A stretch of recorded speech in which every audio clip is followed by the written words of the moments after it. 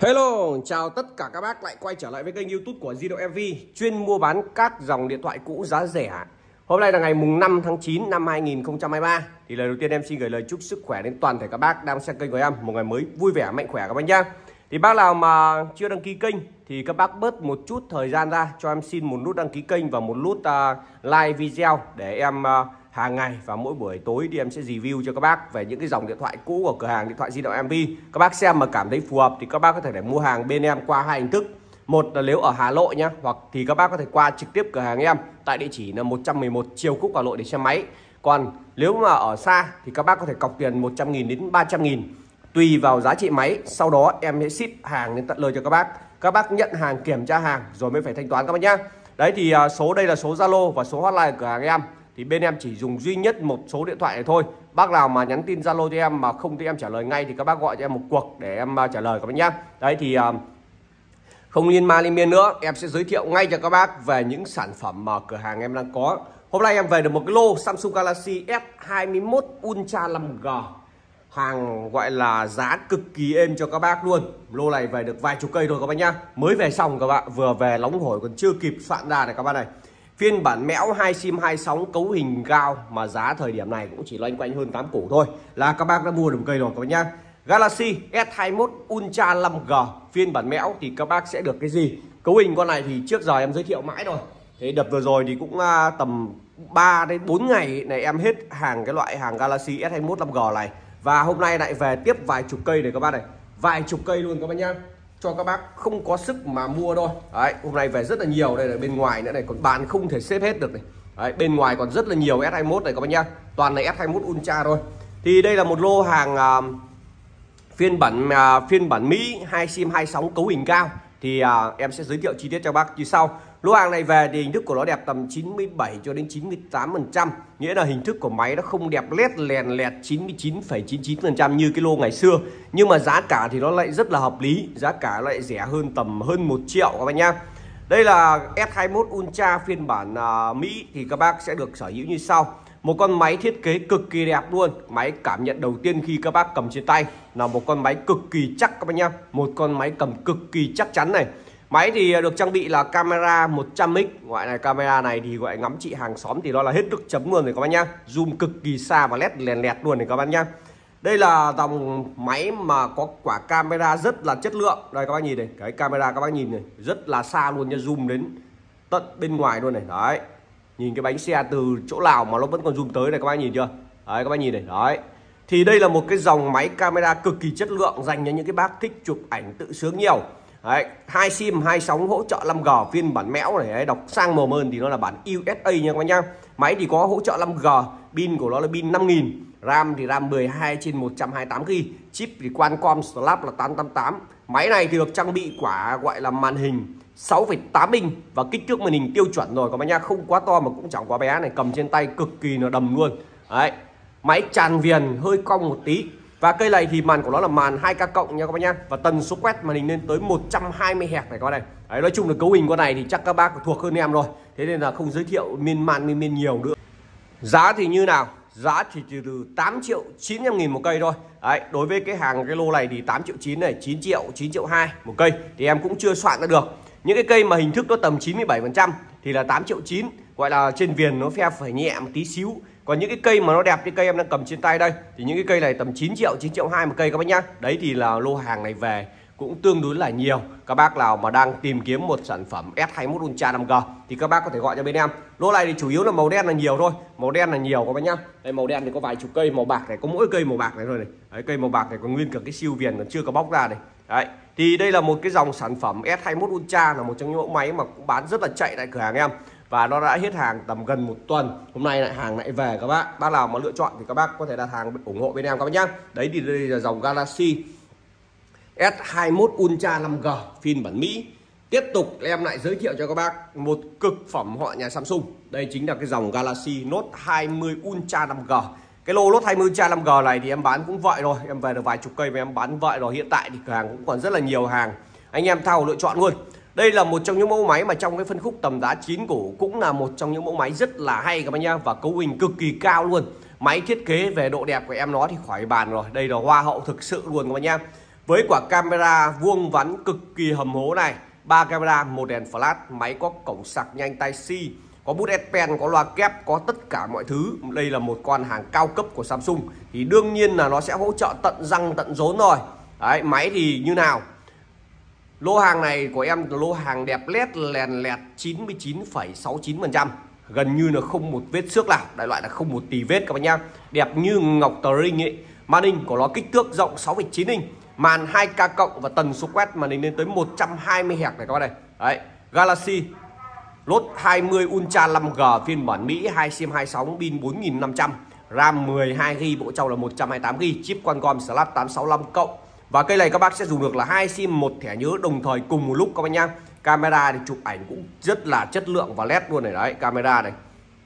Zoom cho các bác nhìn đấy, led chưa? Zoom rất là xa các bác nhá. Con này thì hiện tại thì nó cũng là một trong những mẫu máy mà hàng cao cấp của Samsung. Đấy, hàng cao cấp của Samsung nên là đương nhiên là nó sẽ trang bị tận răng rồi, từ camera, màn hình rồi các thể loại, các chức năng ok các bác nhá. Đấy thì cái Note 20 Ultra 5G này thì hiện tại di động MV đã có sẵn hàng màu đồng. Đấy, màu đồng đối với cái hàng đẹp led lẹt này em có màu đồng của bác nhá, 9.200.000 một cây, tặng đầy đủ phụ kiện, sạc cáp, ốp lưng và dán màn hình. Bác nào mà xem những cái sản phẩm mà thấp tiền hơn thì các bác tua cái cuối video thì em sẽ quay những cái máy thấp tiền hơn, còn cái đoạn đầu này thì em quay từ máy cao tiền, sau đó giảm dần xuống cây thấp tiền các bác nhá. Đây này các bác nhìn một con máy Note 20 Ultra màu đen. Cây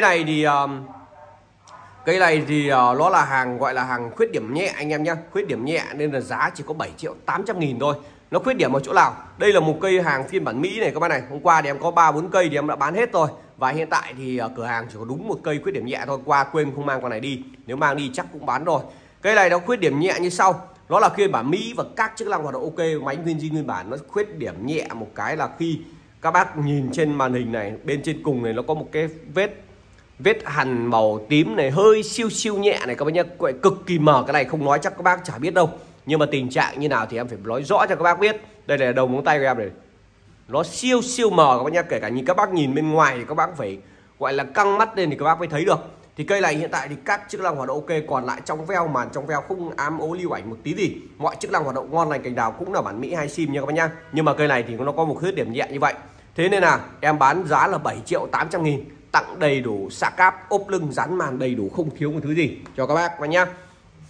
Hôm nay thì cái dòng mã S20 Ultra thì nhà em đã hết hàng rồi. Đấy, hôm cái mã đấy thì mới về vài chục cây và các bác lấy trong phút mốt luôn. Phải nói là cái mã S20 Ultra cũng là một trong những mã máy mà bên em bán cực kỳ chạy, nhưng hôm nay đã hết hàng rồi các bác nhá. Anh em nào mà đang cần tìm S20 Ultra thì các bác chịu khó đợi em thêm vài ngày nữa, vì hàng đấy đợt này nó cũng rất là khan, nó không có hàng. Đấy, S20 Ultra thì đợt này nó hàng không có đâu các bạn, nó hết hàng rồi. Gần như về lô nào là em đã bốc hết lô đấy rồi. Và tiếp tục thì em giới thiệu cho các bác một cái sản phẩm trong cái phân khúc tầm giá hơn 6 triệu. Hơn 6 triệu thì các bác có thể lựa chọn cho em một cái dòng sản phẩm Galaxy S21Plus này các em. S21Plus này là lô hàng phiên bản Mỹ các bác nhá. Lô hàng bản Mỹ các bác sẽ dùng được là 2 sim 2 sóng và hỗ trợ 5G. Đấy, S21Plus 5G phiên bản Mỹ này các bác này. Máy thì được trang bị cấu hình như sau.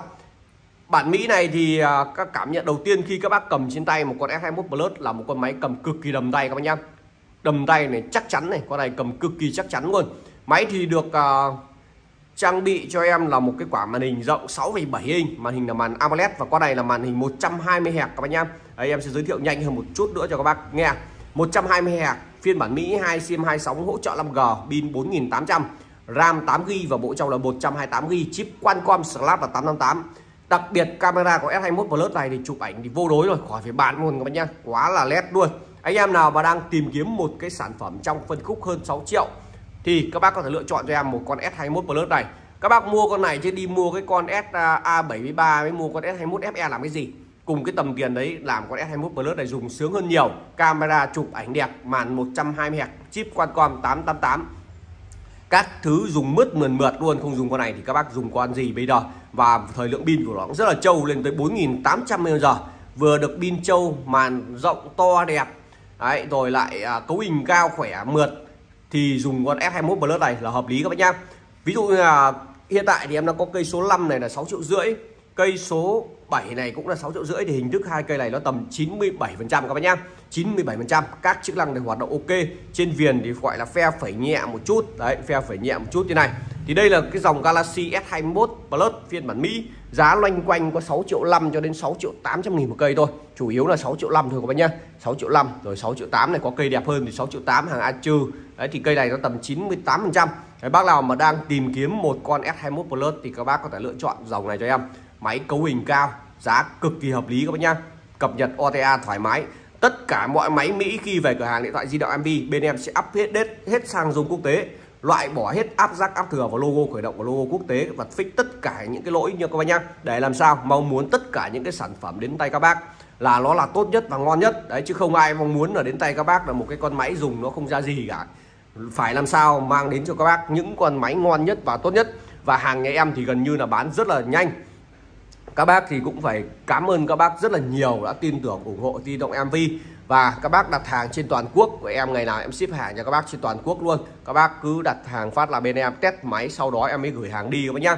Chứ không phải là cứ đặt phát thì em bắt đầu em gói ngay đâu. Mà đặt phát em phải kiểm tra tất cả mọi thứ, loa, mic, camera, rồi sim sủng các kiểu, xem có nhận sim không, rồi có camera có hoạt động không, hay là các loa mic các kiểu có hoạt động không. Vì gửi đi xa thì các bác biết rồi, gửi đi xa nếu mà gửi lại nó rất là mất thời gian. Điều điện tử thì không thể tránh được, nhưng mà cái tỷ lệ xác suất lỗi của bên em khi gửi đi nó rất là ít và gần như là không có các bác nhá. Hiếm lắm nên có một bác gọi là nó bị lỗi nhẹ thôi, chứ còn gần như là không có đâu. Thì đấy là những cái sản phẩm mà em gửi đi. Thì trước khi gửi đi thì em sẽ test kỹ cho các bác xem, và giá cả thì em báo rõ trên này rồi. Thế là nhiều bác cứ nhắn tin hỏi là S21 Plus giá bao nhiêu. Thực sự là giá bao nhiêu thì báo rất khó. Trên video này thì có những cây 6,5 triệu này, cây 6,8 triệu. Thì các bác ví dụ như cần S21 Plus màu gì thì các bác cứ nhắn tin cho em. Ví dụ cần con S21 Plus màu đen 6,5 triệu, đấy, cây số 7 chẳng hạn, thì nhắn tin cho em chụp ảnh quay video cho các bác, chốt cái cọc tiền em thì gửi hàng cho các bác nhá. Đấy, những cái cây này thì quá là chất lượng luôn, mà 6,5 triệu thôi là rất là rẻ rồi. Thời điểm này gần như anh em ai cũng có thể mua được một con điện thoại và smartphone để dùng rồi. Những cây này thì dùng nó qua cực kỳ sướng luôn, và nó mượt luôn các bác nhá. Tiếp theo thì em giới thiệu cho các bác một cái dòng máy mà trong cái phân khúc tầm giá loanh quanh hơn 5 triệu. Thì đây là một cái dòng Galaxy Note 10 Plus 5G phiên bản Hàn Quốc này các bác này. Lô hàng Note 10 Plus này là một trong những hoa hậu của dòng Samsung luôn. Loại này thì quá là đẳng cấp và đỉnh cao rồi. Riêng cái dòng Note 10 Plus này thì màn hình các cái của nó cực kỳ ngon các bác nhá. Máy thì được trang bị quả màn hình rộng 6,8 inch. Màn hình của nó là màn AMOLED đấy, 2K các bác nhá, 2K. Con này thì tần số quét màn hình lên con này không có tần số quét. Con này thì chỉ có là màn AMOLED 2K thôi, nhưng mà độ mượt mà của nó cực kỳ tốt luôn. Đấy, 2 sim 2 sóng hỗ trợ 5G. Đấy, hộp Android 12. Con này thì vừa hỗ trợ 5G, vừa dùng được 2 sim 2 sóng, vừa có game cuộc gọi này. RAM 12GB, bộ trong là 256GB. Chip thì chip S21 các bác nhá, chạy chip S21, nhưng mà con này thì dùng cực kỳ mát và lành. Nói chung Note 10 Plus là một trong những máy mà dùng mát, máy lành, 2 sim 2 sóng, dành cho những cái bác nào mà không chơi game. Đấy, các bác chơi game thì cái dòng Note 10 Plus này nó sẽ không mạnh bằng cái dòng chip Qualcomm. Nhưng mà các bác nào mà không chơi game thì các bác dùng con này vừa đẹp vừa sang, mà lại cấu hình cũng tương đối là cao, RAM 12/256GB, lưu trữ thời gian lưu trữ nhiều, mà các bác có thể dùng được là 2 sim 2 sóng các bác nhá. 2 sim 2 sóng hỗ trợ 5G, có game cuộc gọi, camera chụp ảnh rất là đẹp. Đấy thì các bác có lựa chọn, cân nhắc lựa chọn dòng này. Mỗi một người có một cái nhu cầu khác nhau. Đấy, người thì gọi là chơi game, chiến game, các bác quất game hàng ngày thì các bác đương nhiên là nó phải chạy qua chip mạnh hơn, chip Qualcomm thì nó mới khỏe được. Còn đây là cái dòng gọi là dành cho những cái bác dùng phổ thông thì các bác dùng con này là ok các bác nhá. 5.950.000 một cây, tặng đầy đủ phụ kiện, sạc cáp, ốp lưng và dán màn hình nha các bác. Tiếp theo thì em giới thiệu cho các bác hiện tại dòng Galaxy nhà em đang có dòng Galaxy S20 Plus này các bác này. S20 Plus 5G phiên bản Mỹ các bác nhá. Hiện tại em có một cây màu xám và một cây màu xanh, hai cây máy phiên bản Mỹ, hình thức đẹp tầm 98%. Đấy, 98% các chức năng hoạt động ok các bác nhá. S20 Plus 5G. S20 Plus này thì cấu hình cực kỳ cao luôn, đằng trước đằng sau đều bằng kính này các bác này. Con này thì 2 sim 2 sóng và hỗ trợ 5G, pin của nó là pin 4.500, RAM 12GB, cực kỳ khủng luôn, trên 128GB, chip Qualcomm Snap là 865. Máy thì được trang bị màn hình 6,7 inch và con này là màn 120Hz các bác nhá, độ chuyển động cực kỳ cao lên 120Hz này các bác này. Đấy, máy rất là mướt. Hiện tại thì em còn hai cây S20 Plus giá 5,5 triệu một cây, tặng đầy đủ sạc cáp, ốp lưng và dán màn hình, 5.500.000 một cây Galaxy S20 Plus các bác nhá. Ngoài ra thì em có một cây S20 Plus hàng thanh lý này, cây này thì phiên bản Hàn Quốc, Nhưng mà bản Hàn Quốc này thì bộ bên trong của nó lên tới 256GB. Cây này em thanh lý chỉ có 4.200.000 thôi. Tại vì sao vậy? 4.200.000 bởi vì trên màn hình của nó bên trên này nó bị phim vàng hơn một tí các bác nhá. Chỗ camera trước này. Đấy, các bác có thể để về chế độ nền đen, hoặc thực ra để nền trắng này nó cũng chả làm sao. Đấy, các bác có thể để về chế độ nền đen này nó ok. Thực ra thì các bác để nền trắng thì nó dùng nó cũng chả ảnh hưởng gì. Đấy, nếu các bác không thích nền đen thì các bác để về nền trắng này dùng hoàn toàn không ảnh hưởng một tí gì các bác nhá. S20Plus cây này hàng thanh lý bản Hàn Quốc, một sim 4.200.000. Đấy, 4.200.000 thôi các bác nhá, là đã sở hữu được một cây rồi. Tiếp theo thì em giới thiệu cho các bác một cái dòng sản phẩm đang cực kỳ ngon.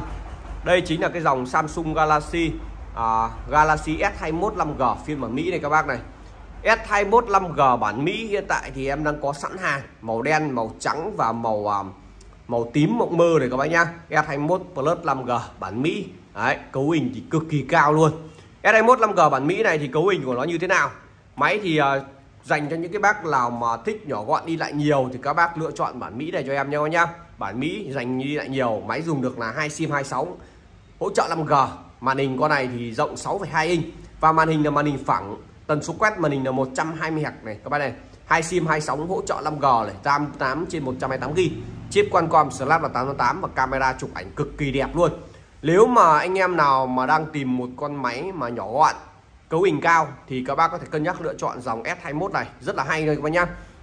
Đấy thì có màu trắng này, màu hồng, nam tính màu hồng này thì con gái dùng rất là đẹp luôn. Nếu bác nào mua về tặng vợ các kiểu thì màu hồng này cực kỳ là hết nước chấm luôn các bác nhá.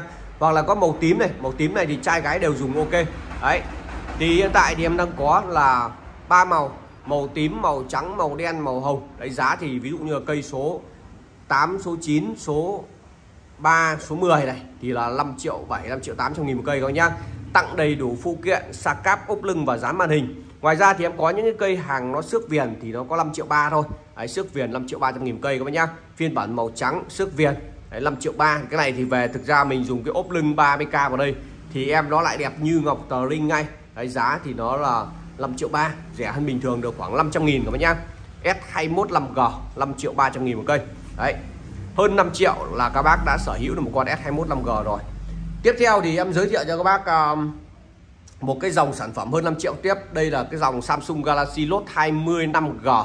Note 20 5G màu xanh ngọc. Cây này thì một cây phiên bản Hàn Quốc, một sim hỗ trợ 5G. Một sim này thì bộ bên trong của nó sẽ là 256GB. Hình thức máy thì đẹp tầm 98% các bác nhá. Đấy, hình thức máy đẹp 98%. Cây màu xanh ngọc này rất là đẹp luôn. Đấy. Cây này là bản Hàn Quốc, một sim màn hình phẳng rộng 6,7 inch loa kép này. Con này thì RAM 8/256GB, sẽ có chip Qualcomm là Snap là 865. Đấy, cây này thì phiên bản Hàn, cây màu xanh này bản Hàn, một sim 5.700.000 các bác nhá. Anh em nào mà đang tìm kiếm Note 20 thì các bác có thể lựa chọn con này. Ngoài ra thì em có một cây phiên bản Hàn màu đỏ, cây này có 4.800.000 thôi. Đấy, rẻ hơn gần 1 triệu. Thì đương nhiên là hình thức viền của nó sẽ xước các bác nhá. Đấy, viền nó sẽ gọi là sẽ xấu hơn. Đây, viền nó sẽ xấu hơn này. Còn lại thì màn hình thì đẹp quang, không ám ố lưu ảnh gì. Cái này thì thực ra dùng cái ốp 30k vào đây thì lại đẹp ngay. Đấy, Note 20 5G phiên bản Hàn Quốc, giá 4.800.000. Có một cây phiên bản Mỹ này. Bản Mỹ thì hiện tại Di Động MV còn đúng một cây cuối cùng rồi thôi. Cái này thì hình thức của nó cũng là hình thức phẩy các bác nhá. Hình thức cũng là hình thức xước viền này. Đấy, viền nó hơi xước như này, hơi xước viền một chút. Thì cây này em thanh lý cho các bác 4.800.000 lốt. Đấy, cây này là cây phiên bản Mỹ 2 sim 2 sóng nha các bác nhá.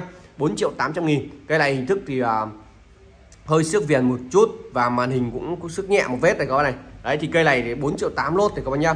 Viền xước và màn xước nhẹ một vết. Đấy, còn lại thì ok, các chức năng ngon lành cành đào, không có lỗi lầm gì hết. Đấy, mọi chức năng là dùng full hết các bác nhá. Note 20 5G phiên bản Mỹ, giá 4.800.000, cây màu đen. Tiếp theo thì em giới thiệu cho các bác một cái sản phẩm trong cái phân khúc tầm giá hơn 4 triệu. Thì đây mới về được một cái cây Samsung Galaxy Note 10 5G. Cây này là cây hàng phiên bản Hàn Quốc, đẹp 98-99%, gần như nét nền đẹp luôn, nguyên cả siêu viền luôn này, chưa có bóc lưu lông siêu ra luôn. Đấy, Note 10. Bác nào mà đang tìm kiếm một con Samsung Note 10 thì các bác múc ngay con này cho em, rất là đẹp luôn các bác nhá. Màn hình cong, rộng 6,3 inch, RAM thì RAM 12/256GB, màn hình cong, một sim. Con này thì có 5G các bác nhá. Đây là Note 10 5G phiên bản Hàn, kích thước nhỏ gọn, 6,3 inch thôi. Con này hiện tại em đang bán là 4.600.000, tặng đầy đủ sạc cáp, ốp lưng và dán màn hình. Còn một cây duy nhất này, anh em nào mà thích dòng Note 10 nhỏ này thì chốt lốt nhá, chốt lốt 4,6 triệu, màn đẹp trong veo, không há mố gì, các chức năng ngon lành cành đào. Đấy, 4,6 triệu. Tiếp theo thì giới thiệu cho các bác một cái mẫu máy mà trong cái phân khúc tầm giá hơn 4 triệu. Hơn 4 triệu thì các bác lựa chọn cho em ngay một con Samsung Galaxy S25G phiên bản Mỹ này cho em. S25G này các bác nhá, nhỏ gọn mà cấu hình cực kỳ cao. Đấy, S20 cấu hình như thế nào? Một cái máy nhỏ gọn, kích thước 6,2 inch, màn hình cong tràn viền 6,2 inch, và con này thì cái màn hình cực kỳ đẳng cấp để các bác nhá. Màn 2K. Đấy, và tần số quét màn hình là 120 Hz các bác nhá. Đấy, các bác phải chỉnh về chế độ Full HD này thì mới chỉnh về 120 Hz này. Còn nếu anh em mà để về chế độ 2K này thì mặc định của nó là 120 Hz luôn. Thế đây là con này là màn 2K và tần số quét là 120 Hz các bác nhá. Rất là mượt luôn. Về cái màn hình của nó thì gọi là độ đẹp thì khỏi phải bàn luôn rồi. Con phiên bản S25G này nó là phiên bản Mỹ, 2 sim 2 sóng và hỗ trợ 5G. Pin của nó là pin 4000, RAM thì RAM 8/128GB, chip Qualcomm Snap là 865. Cái camera thì led led luôn, cam trước cam sau đều ok các bác nhá. Đấy, S25G giá là 4,5 triệu một cây. Đối với cây 4,5 triệu này thì nó đẹp tầm 97-98%. Đại loại hình thức đẹp tầm 97-98% các bác nhá.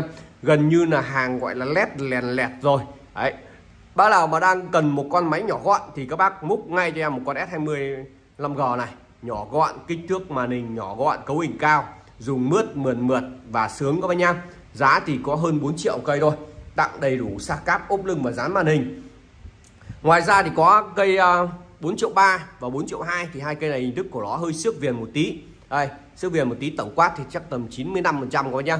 Viền hơi xước một tẹo. Đây em sẽ quay sát cho các bác xem nó xước như nào này. Đại loại là nó chỉ gọi là phe phẩy ở trên viền này thôi, bằng cái lông tơ con kiến thôi các bác nhá. Đấy thì cây này hiện tại là màn đẹp.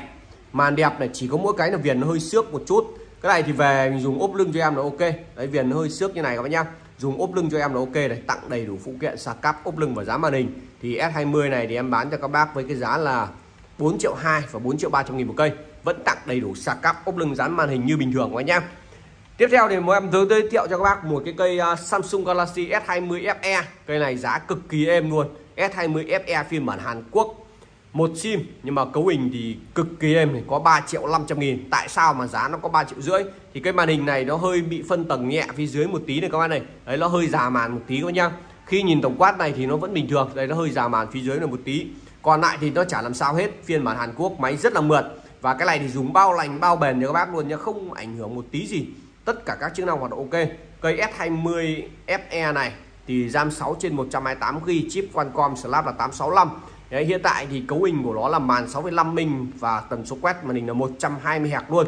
Anh em nào mà đang dùng một sim thì các bác có thể lựa chọn con này, dùng bao bền bao lành cho các bác luôn. Nhưng mà nhá, S20Fe phiên bản Hàn Quốc giá có hơn 3 triệu cây thôi, 3.500.000, tặng sạc cáp, ốp lưng, dán màn đầy đủ hết. Tiếp theo thì một dòng máy cuối cùng mà em muốn giới thiệu cho các bác trong cái clip ngày hôm nay. Đây chính là cái dòng Galaxy A95G. A95G này thì bên em cũng sắp hết hàng rồi, cũng không còn nhiều hàng nữa, còn mấy cây thôi. A95G là một trong những máy hàng cận cao cấp, cấu hình cực kỳ cao các bác nhá. Đấy, máy thì được trang bị trước sau đều bằng kính, 3 camera sau, một đèn flash, máy có cổng sạc nhanh Type-C này.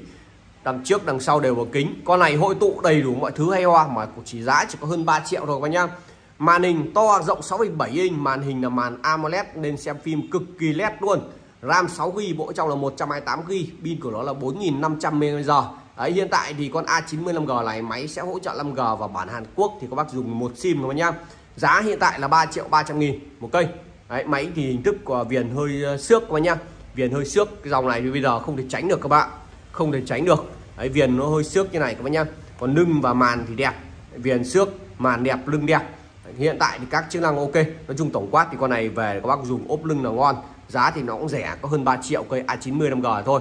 Cây này đảm bảo các bác dùng nhá, thì mấy cái cây 4-5 triệu chỉ gọi là tuổi tép so với nó thôi. Về độ mượt của A95G này nói thật nó cũng chẳng thua kém con nào đâu.